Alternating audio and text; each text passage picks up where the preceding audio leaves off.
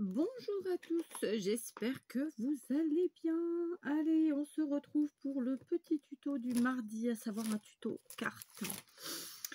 Alors, très simplement, en ce moment, j'essaie de vous faire des choses un peu, comment dire, qui est une continuité dans la création, quoi, dans la créativité. Je ne sais pas si je suis claire. Donc, je vous ai proposé un certain nombre de tutos avec ce bloc. On est en automne et c'est un bloc qui est très automnal et qui va bien. Celui-ci, il est d'avril 2022, d'accord? Donc, évidemment, si vous ne l'avez pas, vous prenez autre chose. Mais voilà, moi, je suis partie sur ce bloc-là. Je pense que ça sera les dernières créas. Après, on passera à un autre. Cette semaine, je veux dire. Mais bon, je mixe puisque, comme vous pouvez le voir, cette semaine, du moins la semaine dernière, on a aussi fait des embellissements avec ces dies. OK? Et donc, et avec ce bloc de papier. Donc, en concret, aujourd'hui, on va faire 2 cartes sur cette vidéo et les 2 cartes sont faites avec ces 2 blocs. C'est-à-dire qu'on utilise les embellissements faits avec ces blocs-là et on fait des cartes avec les 2. OK? Donc, y compris les dice. Je vous remets en barre d'infos le tuto des embellissements pour ceux qui ne l'auraient pas vu. D'accord? Donc, on est parti. Il me reste... J'ai fait plein d'embellissements. Il me reste aussi des découpes que j'avais préparées pour le tuto des embellissements, justement. Et puis, voilà. Donc, je ne sais pas si je vais m'en servir. Je ne pense pas, honnêtement, mais on verra bien. D'accord? Donc, il m'en reste 2 grandes comme ça. D'accord? Donc, c'est celle-ci, là. C'est ce dice-là. Ensuite, il me reste 3 moyennes comme ça. Donc, c'est le dice ici. C'est le deuxième, celui du milieu, là. Là, celui-là. Et ensuite, il m'en reste, pareil, 3 ou 4 comme ça. Donc, c'est le tout petit, le troisième qui est là, au milieu. D'accord? Le grand, le moyen et le petit. Et après, j'en ai tout plein comme ça, des 3 petits timbres qui sont là. D'accord? Je ne sais pas si je vais m'en servir, mais j'ai tout préparé. OK? Ça, ce sont les embellissements qu'on a fait ensemble. D'accord? Il y en avait vraiment des divers et variés. Voilà, ça, c'est les plus simples. Je vous dis, si vous avez besoin, vous retournez. Je vous mets la vidéo en barre d'infos. Vous allez voir ça. C'est parfait. Dans mon cas, je suis partie sur 2 créations, très simplement, vous allez voir. Alors, on est parti sur des cartes, oui, je vais mettre devant moi, voilà. On va partir sur une carte comme à mon habitude depuis un certain temps déjà, dont la base va faire 10,5 sur 21 cm. D'accord, voilà notre base. Ce sera valable pour les 2 cartes, ok? Donc, d'ailleurs, on va les faire en simultané. D'accord? 10,5 par 21. J'en ai 2. Ok? Est-ce que vous voyez là entière? Pas du tout. Donc, on va essayer de superposer et ça devrait le faire. Ensuite, pour la première carte ici, j'ai découpé un morceau qui mesure donc 10 par 20,5 cm. D'accord? J'ai enlevé un demi-centimètre sur la longueur et la largeur. D'accord? Et je vais utiliser ce côté. Ensuite, j'ai redécoupé un troisième morceau qui lui mesure 9,5 sur 20 cm. Je n'ai pas dit de bêtises, non. 9,5 par 20 cm. Là encore, j'ai enlevé encore un demi-centimètre par rapport au second morceau, ou sinon 1 cm par rapport au premier. Et cette fois-ci, je vais garder le côté quadrillé. Donc, je vais l'effacer après. D'accord ? Et donc ça vient du grand bloc. On est d'accord? Donc ça va nous faire une superposition comme ça, un double matage. OK? Pour la deuxième carte, j'ai choisi de prendre un autre papier qui lui mesure, donc on est sur une base pareille, 10,5 par 21. Et là, on n'enlève que un demi-centimètre. Elle fait 10 par 20,5 cm. D'accord? On enlève un demi-centimètre. Et sur cette carte-ci, on n'aura qu'un matage. Alors que là, on a un double matage. OK? Si vous me le permettez, je vais gommer ici, puisque normalement tout le monde a vu et entendu, donc ça devrait le faire. D'accord? Alors, on va commencer par coller tout ça. Alors, la question, c'est que je pense, ouais, très simplement, on va coller à la bloc. D'accord, la bloc, donc celle-ci, c'est la Craftly, mais c'est l'équivalent de la All Purpose de chez Action. Il y a d'autres marques qui le font. Donc, on fait nos 2 cartes comme ça. Voilà. Donc, pourquoi maintenant, dorénavant, vous trouvez vraiment plein de tutos embellissements? Parce qu'en fait, les embellissements, ils vous servent dans tout votre scrap. Si vous êtes uniquement, vous faites uniquement de la carterie, et ben vous utiliserez vos embellissements pour de la carterie et vous adapterez les formats à la carterie que vous utilisez, que vous créez. Si vous ne faites que des pages, c'est pareil. Vous voyez ce que je veux dire? Si vous ne faites que des albums, c'est la même chose. En fait, les embellissements, ils sont utilisables sur toutes les créations scrap. C'est à nous ensuite d'adapter les formats, les matières et tout ce qu'on veut. D'accord? Pour la première, bah pareil, je vais coller, écoutez. Hein. Voilà. Donc, un matage pour l'une, un double matage pour l'autre. Donc, matage, c'est quoi? Ça veut dire qu'on superpose du papier et qu'on laisse un petit espace afin de voir, enfin, qu'on fasse une superposition qui permette de voir en fait les différents papiers. C'est ça que ça veut dire. Ok? Donc, ça, c'est là. Alors, on essaie de coller à distance égale des quatre côtés, plus ou moins, évidemment. On n'est pas en mathématiques. Hein. C'est du scrap. Comme je vous l'ai dit, c'est vraiment deux cartes très faciles puisque nous avons déjà créé les embellissements. D'accord? Donc, je colle. Je commence à être enrhumée. J'ai la gorge qui me gratte, qui me pique, qui me tout ce que vous voulez. Et c'est pas évident, cette histoire. Donc finalement, hier, vous n'avez pas eu de tuto fleurs. Bah oui, il y a des fois comme ça où ça ne fonctionne pas. C'était un jour où ça ne fonctionnait pas. Ou en tout cas, mon tuto était pas prêt pour la vidéo. Et donc, pas faisable ce jour-là. Il sera donc pour la semaine prochaine. Pas grave. Je ne suis pas droite du tout aujourd'hui. Ça m'arrive pas... si, ça m'arrive de temps en temps, mais c'est pas si souvent que ça. Voilà. Donc, pour l'instant, vous voyez, rien de compliqué. D'accord ? On est bien, on est là. Donc, première carte, c'est celle-ci. Je vais pour l'instant mettre de côté la deuxième, afin qu'elle ne me gêne pas visuellement. D'accord? Je vais maintenant me munir de ces deux embellissements que j'ai fait dans la vidéo. Le voici le premier. Donc, on a 1, 2, 3, 4 découpes du set. Les 4 différentes. Ah non, 3 différentes. D'accord? Plus toute la décoration. Et je vais aussi me munir de celui-ci, de cet embellissement-là. D'accord? Donc, clairement, vous aurez compris, j'ai choisi des embellissements qui, en termes de couleurs, se marient avec ce que j'ai déjà, hein, et qui même se marient entre eux. D'accord?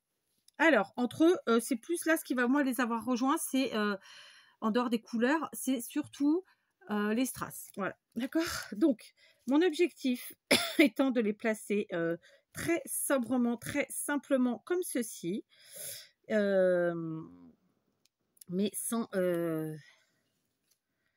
Alors, est-ce que je colle? Est-ce que je colle pas? Voilà, oui, je vais superposer, je pense. D'accord? Je suis en nage. Je vais mettre le ventilo. S'il est branché, c'est pas sûr. Il est branché. On branche, on allume. Alors.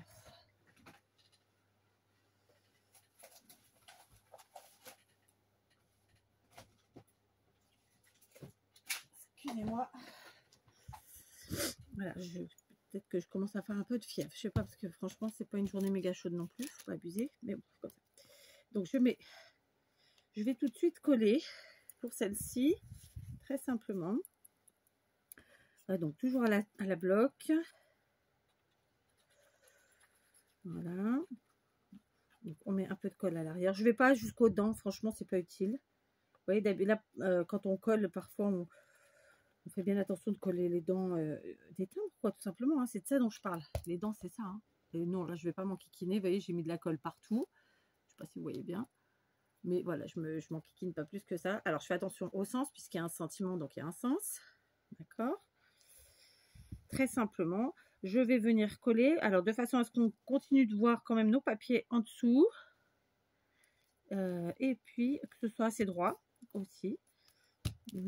D'accord? Voilà. Et celui-ci, pareil.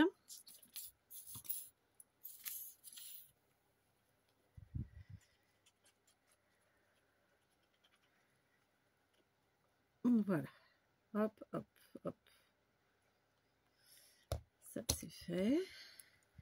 Et le second, je vais venir le coller un petit peu à cheval ici sur le premier. Donc, il va manger finalement les dents de cette découpe qui est là. Là, celle-là. La fleurie, là. Ici. D'accord? Hop. Et je reste à l'intérieur de ma carte tout en restant droite autant que possible. Voilà. L'avantage, c'est que j'ai pris un papier avec des quadrillages. Donc, on a la possibilité clairement d'être aiguillé par les lignes pour rester droit. Donc, c'est plutôt top, je trouve. Voilà. D'accord? Donc, ça nous fait notre petit ensemble comme ça. Ok? Moi, je trouve ça vraiment très chouette. On continue, on prend la deuxième carte. Cette fois-ci, pour la seconde carte, j'ai pris celui-ci. Donc, il a 3 découpes, cet embellissement. Une grande, une moyenne et un petit. Un moyen et un petit. Et celui-ci, qui a un moyen et un petit. Et le rappel sur ce coup-là, c'est aussi les strass, pour le coup, sans le vouloir, puisqu'on retrouve les mêmes strass. Mais c'est aussi le papier à pois. D'accord? En fait, j'ai vraiment essayé qu'il y ait une... Voilà, qui se marient ensemble. Après, j'ai eu de la chance, hein, je vous l'accorde, mais voilà. Donc là, je vais mettre le grand. Alors, c'est pas fait exprès, je vais vous dire honnêtement, parce qu'à la base, je viens de réaliser que celui-ci, je l'avais pas positionné comme ça. Dans la réflexion que je me suis faite avant, que j'ai fait avant de faire la vidéo. Honnêtement, je l'avais pas placé comme ça. C'était le grand ici et celui-là là. Mais bon, bah, écoutez, j'ai changé d'avis. Ça fonctionne, donc tout va bien. Mais ça me fait penser que du coup, j'aurais utilisé les deux grands au même endroit pour les deux cartes. C'était pas ce que j'avais fait initialement. Mais comme d'habitude, bah, voilà. Bah, après, tant que ça fonctionne, j'ai envie de vous dire qu'on s'en fiche un petit peu. Mais voilà, je suis quelqu'un qui... Je ne sais pas que je change d'avis. C'est plutôt... Dans la vie, d'ailleurs, je ne change pas plus d'avis que ça. C'est plus que là, en créant, bah, parfois, voilà, on prépare un truc, finalement, on part sur un autre. Est-ce qu'on appelle ça changer d'avis? Je ne sais pas. Mais bon, ça n'a pas d'importance. Bah, ce qui compte, c'est le résultat. Donc, pareil, je colle ici mon premier embellissement. J'essaye d'être droite. Comme ça, on voit nos papiers en dessous. Comme ça fait un certain équilibre. Et celui-ci, le second, je vais venir le coller, mais de façon très stratégique cette fois-ci. Là, on a fait une superposition. Ça cache un peu les dents de celui-ci. Enfin, vous voyez ce que je veux dire? Là, on va faire différemment. On va les emboîter l'un à l'autre. Je vais vous montrer ça. Et ça va nous créer une forme supplémentaire que je trouve très sympa. D'accord? Donc, tout simplement, ici, on en a un de la même taille que celui-là. D'accord? Je vais pousser ma carte de là. Ici, celui-ci et celui-là, ils ont la même taille. Et bien, tout simplement, ce que j'appelle moi les emboîter, c'est les mettre comme ceci. Ce qui va nous créer un assemblage, un petit peu comme un puzzle, finalement. Et ça va nous créer aussi une forme supplémentaire ici avec les ronds qui se forment parce qu'on les a emboîtés l'un à l'autre. Vous voyez ce que je veux dire? Voilà. Ok, d'accord. Donc, voilà pour le début. J'ai envie de vous dire que pour certains, ça suffirait, évidemment. Et ils auraient raison. Pour ma part, je vais continuer à ajouter 2 bricolettes. Alors, je me suis munie de mon pot à stylo gel. D'accord, ce sont des stylos gel que j'achète chez Lidl. Vous les trouvez chez Action. Que j'ai déjà utilisé pour faire les embellissements. Pour ceux qui ont suivi. Donc, on va faire comme on l'a fait, comme on veut d'ailleurs. Ici, pour le coup, j'ai utilisé que des stylos gel noirs et ça faisait aussi partie... vous voyez, sur les encadrements, ça faisait aussi partie un petit peu de ce qui a fait que j'ai choisi ça. Je vais me prendre une petite règle et puis on va venir faire un pourtour comme ça, fausse couture avec notre stylo gel de la même couleur que ce qu'on a utilisé, le même qu'on a utilisé en fait pour faire nos... je vais y arriver, hein, je vais y arriver, oui. Pour faire nos embellissements, d'accord? Après, évidemment, là, ça s'y prête. J'aurais très bien pu en prendre un d'une autre couleur. Donc, je fais un grand trait, un petit trait. Je me munis de la règle pour faire quelque chose de propre. Un grand trait, un petit trait. Voilà, un effet de fausse couture tranquillement, sans prétention aucune. Vous pouvez tout à fait faire un effet zigzag. Vous pouvez faire de la vraie couture. Enfin, voilà, il faut s'amuser. Je ne monte pas avec mon trait. Vous voyez, il est en bas. Vous l'avez vu, il est là. Je ne vais pas sur l'embellissement puisqu'il a déjà un effet de fausse couture. D'accord? En revanche, je fais tout le tour comme ça, très simplement. Ok, alors je le fais avec vous parce que sinon la vidéo durerait 5 minutes, vous ne verriez rien. Et puis j'avoue que j'ai régulièrement quand même des commentaires de copinettes, en général des copinettes, qui me disent voilà que j'ai peut-être été un peu vite, etc. Donc voilà, là sur l'embellissement, je ne peux pas faire plus vite ou plus doucement puisque ça c'est un autre tuto. Mais voilà. Donc je vais vous montrer. Je passe à l'intérieur des dents, c'est-à-dire que sur toute la partie de la base finalement, d'accord. Mais je ne vais pas sur l'embellissement en lui-même, ok. Ensuite, je suis en bas comme ça, pareil. Hop, on reprend. Un grand, un petit, un grand, un petit trait. On va faire tout le tour, tout le pourtour, disons, du double matage là, du deuxième papier et uniquement celui-là. Et ensuite, on va voir ce qu'on rajoute ou pas. Donc, je ne prends pas toujours une règle, mais parfois comme là, c'est quand même plus prudent, d'accord. Et maintenant, il ne me reste plus que ce côté-ci. Je viens finir et je vous montre, d'accord. J'aime beaucoup le résultat et ça fait tout de suite fini. Tout de suite, tout de suite. Alors, attendez, il faut que je montre un peu plus la règle. Ici. Voilà. Donc, un grand trait, un petit trait.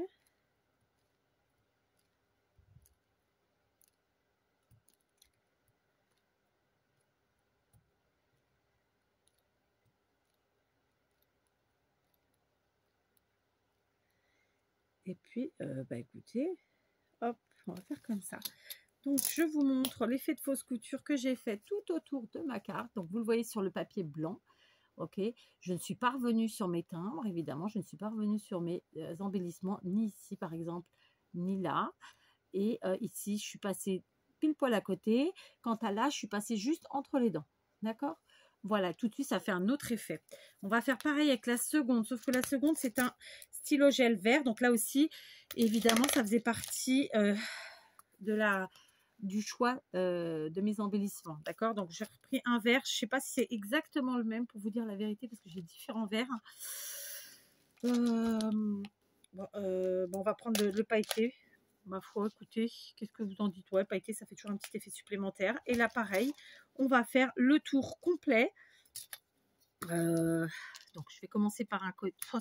Comme il y a des demi-perles, voilà. Donc, je vais commencer par là. On le fait à peu près à un demi-centimètre du bord, d'accord? Je vous conseille de commencer par un grand trait, puis un petit comme ça, voilà. Mais après, ça vous permet de faire les angles, en fait. Mais ça marche aussi avec les petits. C'est juste que il me semble que c'est plus facile. Je sais pas. Faites à votre sauce. J'ai envie de vous dire. Voilà. Grand, petit et un grand. D'accord? Ensuite, on repart ici. On essaie d'être à peu près dans le même... voilà, d'être régulier, c'est ça que je veux dire. J'y arrive, j'y arrive. Un grand, un petit, un grand, un petit, grand, petit. Voilà, on y va tranquillement mais sûrement.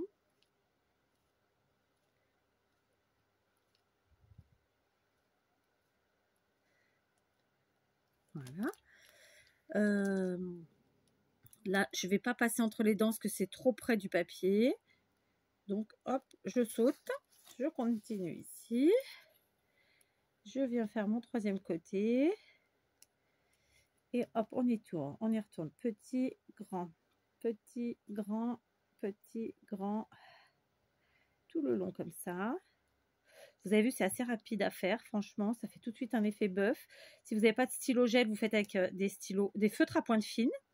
Des stylos, enfin avec ce que vous voulez, ça fonctionne, d'accord? Tout le temps, toujours. Voilà, on est bien. Je ne me suis pas tout à fait arrêtée au même endroit ici, donc je vais rajouter un tout petit peu là. Et on redescend maintenant là, on rejoint. Et puis voilà, très simplement. Ok, grand, petit, grand, petit. Vous pouvez faire que des petits traits, que des grands traits, que des points. Et vous faites comme pour une couture, vous faites les points que vous voulez. Et vous pouvez faire tout simplement un trait plein aussi.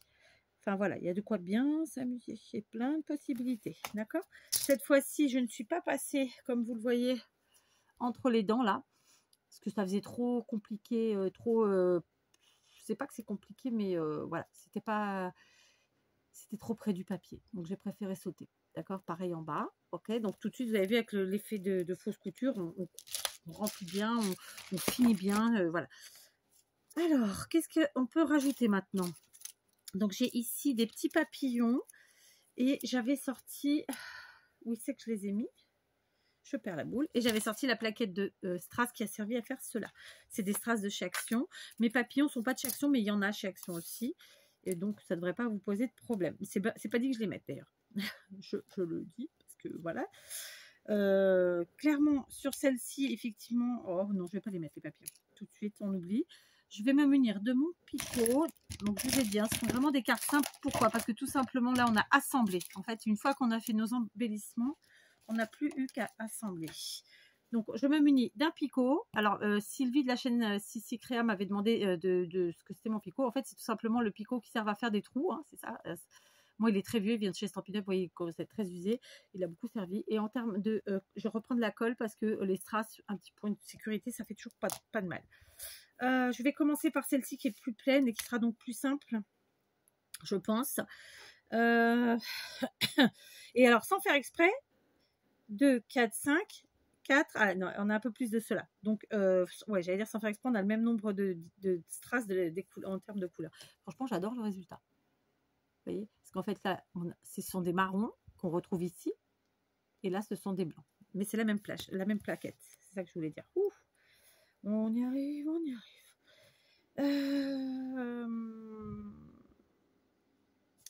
Attendez, je me laisse quelques secondes pour réfléchir sur celle-ci. Je vais reprendre celle-là. Donc celle-là, c'est pareil. On a les strass marron ici. Et là, les clairs comme ça, ils sont là. D'accord? Donc je pense que là, on va plus mettre... ouais, on va mélanger, on va faire pareil. Genre, ouais. Hein. Est-ce que ça va faire trop si je mets mes gros comme ça? Je m'explique. Comme ça. 3, ça va faire trop. Je peux pas. Si je fais une lignée, je ne sais pas. Alors, on va voir ça. Si je fais une lignée, ça ferait quelque chose comme ça. Vous voyez, là, avec l'avantage avec ces petites plaquettes, comme elles sont transparentes, c'est qu'on peut positionner sur le papier et voir où on en est. Donc là, ce serait de mettre une lignée comme ça. Alors, si j'en mets que 3, comme je le fais d'habitude, ça me paraît léger. 5, c'est pas mal. Ouais, je vais en mettre 5. Allez, c'est parti mon kiki. Donc, je pars pour me fixer, moi, du coin ici. D'accord? J'en place un. Donc, je prends la troisième taille. On a une première taille grosse, moyen, plus petit et tout petit. C'est les troisièmes. D'accord? Voilà. Et on n'hésite pas. On centre bien. Et puis voilà, on va mettre nos strass comme ça. Donc, 2.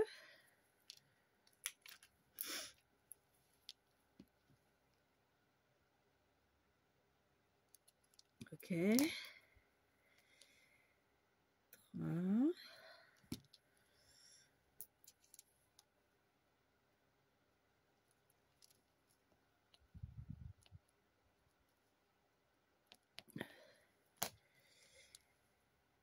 4.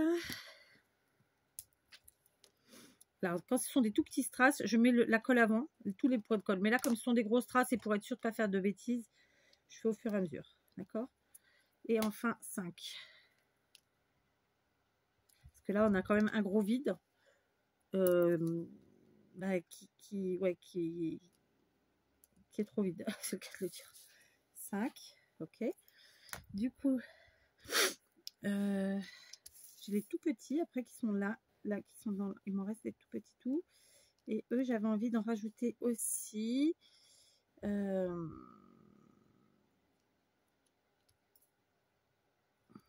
Alors, est-ce que je rajoute ou pas finalement? Bah écoutez, je sais pas. Ah, j'ai mon sentiment, oui, là j'en ai aussi, donc c'est bon.